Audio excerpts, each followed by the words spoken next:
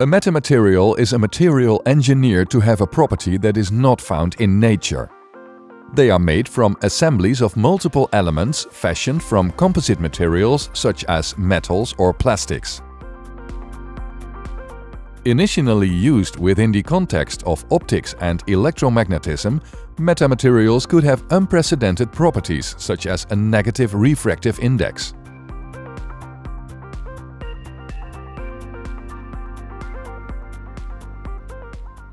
Nowadays, metamaterials may be designed to exhibit a wide range of mechanical properties, such as a negative Poisson's ratio.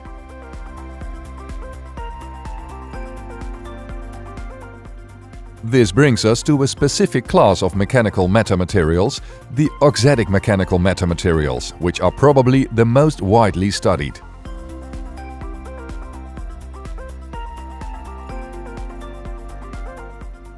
Auxetic mechanical metamaterials have a negative Poisson's ratio, which makes them expand laterally in response to axial stretch.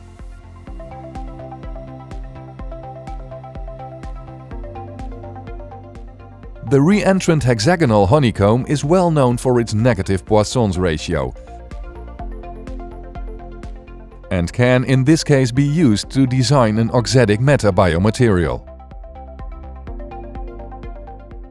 This structure can be very useful in the field of orthopedics when combined with a conventional meta-biomaterial with a positive Poisson's ratio.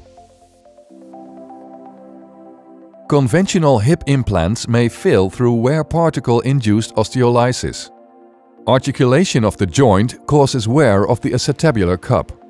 The resulting polymer particles travel through the joint space and may lodge in between the bone and the implant, finally leading to inflammatory bone loss. Once the bone is gone, the implant's fixation may become inadequate. The aforementioned hybrid combination of a conventional and an auxetic meta-biomaterial may be the solution. Loading of this new meta-implant will in this case compress the conventional meta-biomaterial and stretch the auxetic meta-biomaterial, which will result in compression of the surrounding bone along both of the implant's contact lines. This does not only prevent wear particles from entering the bone-implant interface space, it also stimulates bone growth and decreases the chance of bone-implant interface failure according to Hoffman's criterion.